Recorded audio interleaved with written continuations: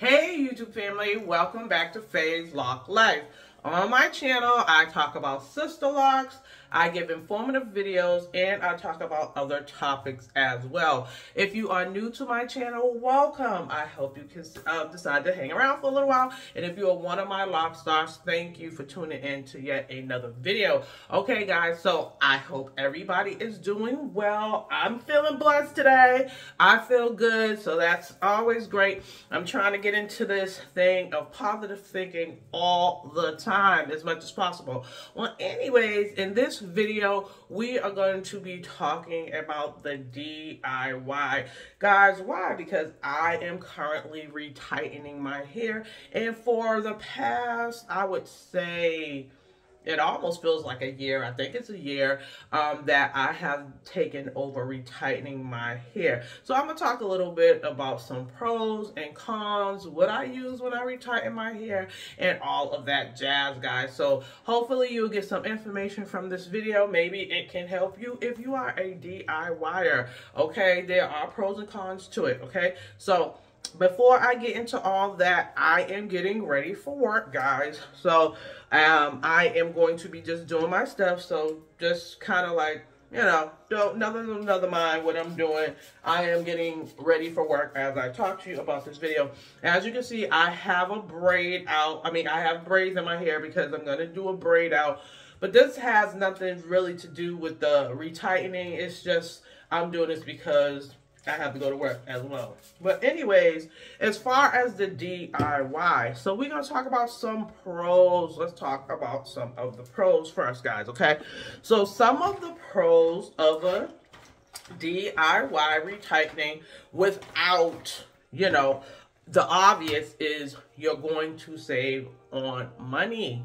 Yes. Who doesn't want to save some money? We all like to save money, right? So that's one of the benefits that you will get when you take over retightening your hair.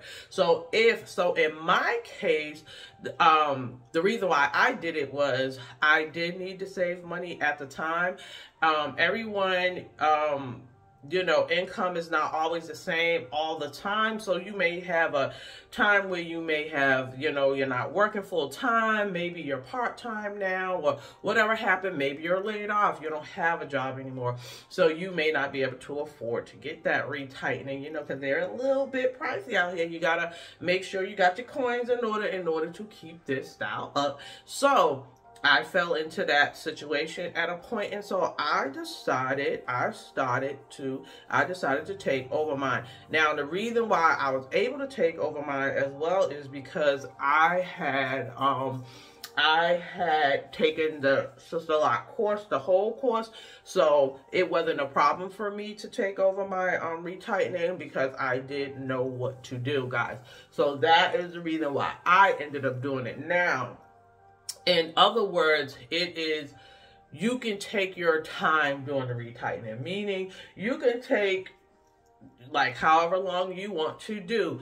What I found that has been kind of like the best for me, usually if it's time for me to do a retightening, I'll probably end up retightening like the front of my hair first. Sometimes I'll do that because it's just the easiest, although sometimes I may tackle the back first because the back is the you know, the hardest to do, because for one, it's in the back and I have more hair back there. So that definitely does, you need the mirrors, all the stuff, kind of stuff, and I'll talk about all the things I use when I get to that point. But yeah, so anyways, I usually give myself about a week, and I'll give you guys a tip, right? When you're doing your retightening by yourself, please, please, please don't do it like how I used to. Because when I used to do my retightening, well, you know what? I'm not going to say that. I'll leave that up to your discretion. But for me, it was okay. I used to be that type that wanted to get it done all in one day. And let me tell you something. When you're doing it by yourself and you're trying to get that retightening done in one day by yourself, just know that you are going to get frustrated if you try to get that all done at once in one day. I would suggest at least give yourself 2, maybe even 3 days.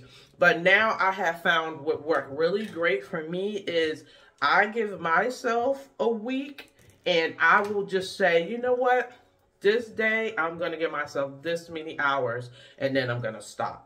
I'm going to give myself that many hours. It might be 2 hours. It might be 3 hours. And then I just stop. Because the one thing that you do not want to do is get tired when you're doing your retightening. Why? Because you start to make mistakes. You're going to, if you ask any other DIYer, you're going to make mistakes anyways when you start to do your hair. It's just that practice is going to make perfect or better. The more you practice it, the more you do it, the better you will get when you're doing your retightnings. So just know that don't go crazy when you make a mistake. You may end up locking some together. You may put knots in them sometimes. Don't go crazy. It's just par for the course. That just comes along with the process, guys, okay? If you're doing it. Next thing, what else we talk about? So we talked about you're going to save money. You can actually do it whenever you want to do it. But one other thing I'll add in that is you don't want to like stretch it over too far of a length. Time span, because like, so say if I did the front of my hair and then I said, you know what, I'm going to wait a couple of weeks and then I'm going to just go ahead and get to the back and whatever have you. If you do that, it's going to be growing at different rates. So it's not going to be it's not gonna all grow at the same time at the same rate. Your front will be fine, then you're gonna get to your back, then your front is gonna grow out before your back grow out. So it'll be that type of pace. So I've had to actually get used to that myself, because sometimes I have done my front and neglected the back. Not neglected it, but just waited later to do the back. And now I'm on this cycle where my front is growing out quicker than my back and da-da-da. So, but I guess in a way you can kind of look at that as a rest period, as like, oh, okay, all I have to do is this and then I can get to that. So it all depends on how you look at that. Okay, fine. So what else would I say could be a pro about doing your own DIY? Well, actually, those are the two main things that I can think of. I'm having kind of like a brain fart in terms of like other things. But right now, if anybody else has some pros to doing your own retightening, let me know below. Leave that in the comments below, guys. If you have, like, what do you find that is a pro for you to do your own DIY?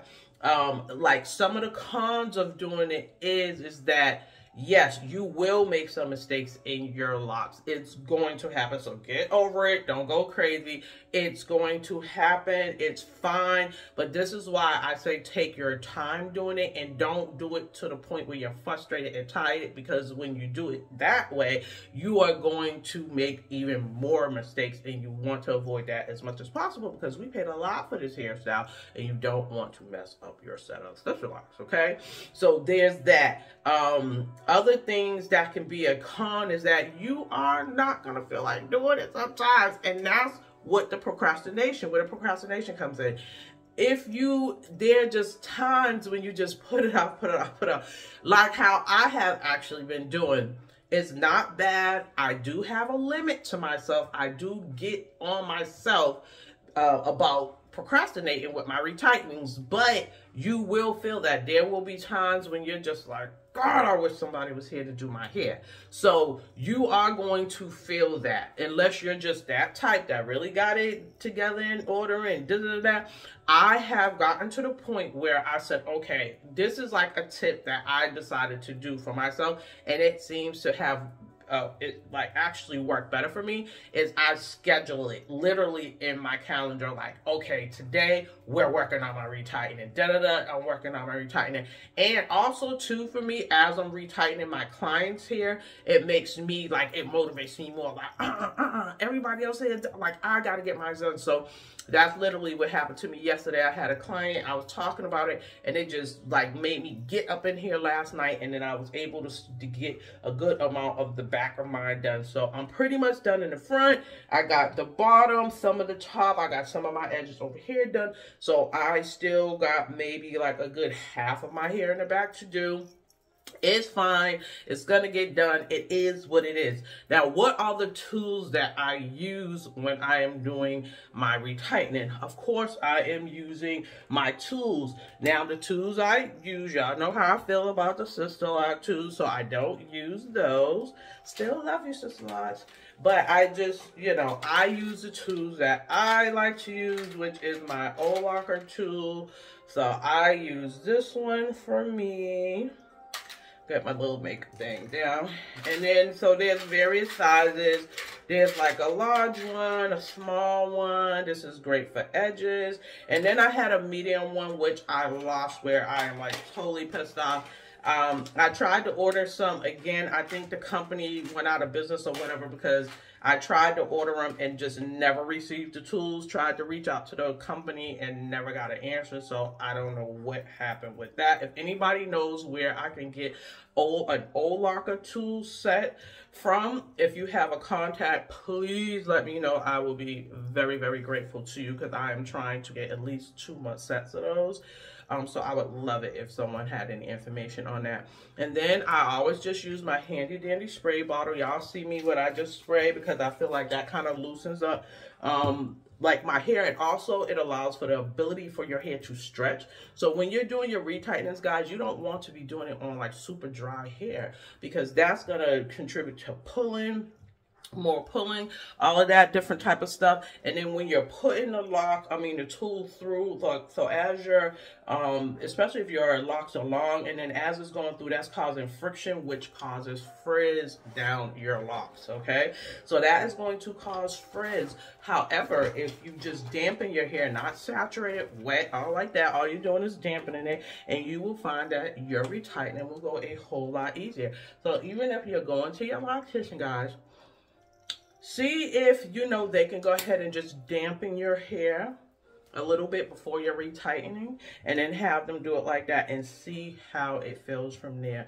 I think you will be surprised how it will feel better, especially with those of you guys out there who is experiencing pain with your retightening. By the way, you're not supposed to, but if you are, that may help. Also, I will have my scissors with me just in case. You know, I might do a lock that's a little too close to each other, and I might have to do a snip here or there, or just to kind of clean up a line or something. So I use that. I have my clips also, so I keep my tools and clips inside of this little, like, so it's good to get you a little case or something like that to have all your stuff. That way I keep all my stuff in one place. I know where everything is. I use these little rubber, these are not rubber band, but like stretch bands for my hair. Nothing with metal, nothing like that, so that nothing's pulling on my hair. And this is what I use to separate. I generally separate my hair, and I divide it into 4 parts, guys.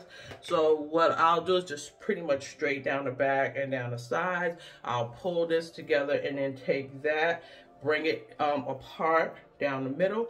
Actually, I use 6 sections, because it's 1, 2, 3, 4, 5, 6. Yeah. So I'll do the 2 sections here, go ahead down the middle, and then I'll slice it, go across the back, and then just have my 2 sections here, and then my 2 bottom sections, and then I'll just go section by section. So I'm pulling this all up, I may grab that up into a band, and then take this section, work on that. That's completed. Go over to the other side, complete that top, and then this side, and then I am done. But I also, when I get to the back, hold on, I move that mirror.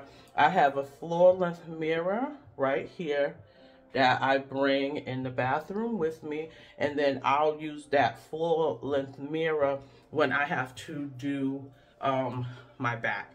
And sometimes I might also bring my ring light in so that I can have a lot of light, because although I do have light in here, it's not really as light as I like it. You'll find if you actually have a ring light and use that, that will really, really just like show you, clear it up for you, and you can really see very clearly what you're doing. I know that works for me. So that is pretty much what I do to do my retightening, guys. So I'm going to get ready. As like I said, I'm getting ready for work, so I got to put on my little bit of makeup and all that other kind of stuff, guys, and take out my braid out, and then be off to work. I just wanted to come in and just give you those quick little tips on the DIY, because I am currently doing it. So if that can help anybody, I hope it helped anybody. And also, like I said, if you have any tips or tricks or whatever that you use, please list them below. Help somebody out, guys, because you help me out. Because if you can tell me something, I want to know too, all right? So anyways, please like, share, and subscribe. I appreciate all of you tuning into my video. I really, truly do, guys. You're making it happen for me and keeping it lit over here as always. So anyways, as I always say, sharing is caring, and I will catch you guys in the next one. Peace.